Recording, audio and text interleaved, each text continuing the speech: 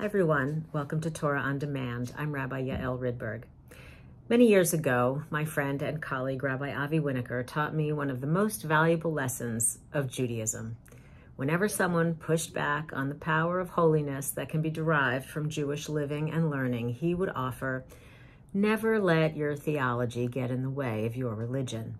Meaning static, simplistic images and understandings of God as a king on a throne, for example, or an omnipotent or omniscient being who knows us personally and therefore rewards and punishes our behavior, well, they don't have to prevent the deep engagement and meaning-making derived from Jewish living.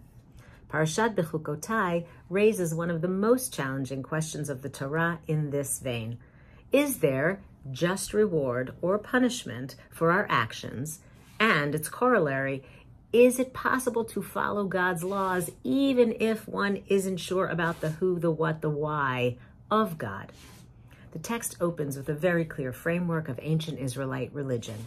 Im behukotai telechu ve'et mitzvotai tishmoru. If you follow my laws and if you keep my commandments and do them, I will grant rains in their season. But if you don't observe my commandments, I will make your skies like iron and your earth like copper. The portion plainly asserts that our actions have consequences. We shall be rewarded for following the commandments and punished if we do not. When we follow ritual, when we participate in community, when we interpret and study and value our history, we are granted that feeling of being part of something larger than ourselves. And yet, in the book of Ecclesiastes, there seems to be the opposite understanding. From the text, I further observed under the sun that the race is not won by the swift, nor the battle by the valiant, nor is bread won by the wise, nor wealth by the intelligent, nor favor by the learned. For the time of mischance comes to all. In other words, you can't take it with you. But even without the theological proposition as to the source of the blessings and curses based on our behavior, or the inevitability that we will all have to face the difficult experiences that life deals to humankind, all we have at the end of the day is the example of our own life, and we are responsible for how we live it. The rabbis seem to embrace this paradox in the Mishnah in Ethics of the Sages. Ben Azai says, run to do an easy commandment as to do a difficult one, and flee from sin, since a commandment leads to another commandment, and a sin leads to another sin. Since the reward for a commandment is another commandment, and the reward for a sin is another sin. When we try then to be the best person we can be, when we seek blessings and offer gratitude, the actions themselves are rewards to be cherished.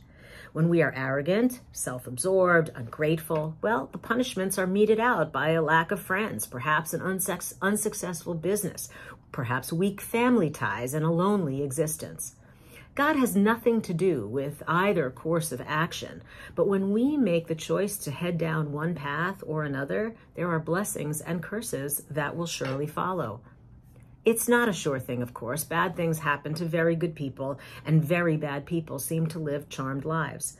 But I prefer to seek strength and security, knowing that there will come times of weakness and instability, rather than to just give up.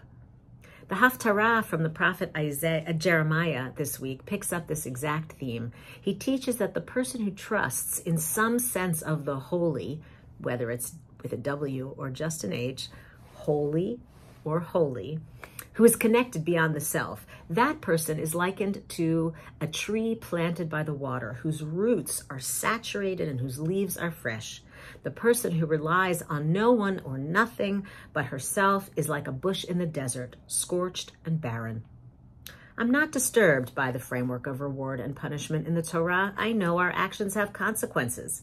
I think when we walk in ways that seek righteousness and peace, we can be rewarded with our own sense of self, even if we can't quite find righteousness and can't quite identify peace. When we strive towards uprightness, we are more likely to find ourselves rooted more firmly in the ground. I experience reward and even holiness from that groundedness, from that feeling secure enough and trusting enough to keep walking and following and challenging and questioning and celebrating life. Shabbat Shalom. Thanks for joining me. See you next time.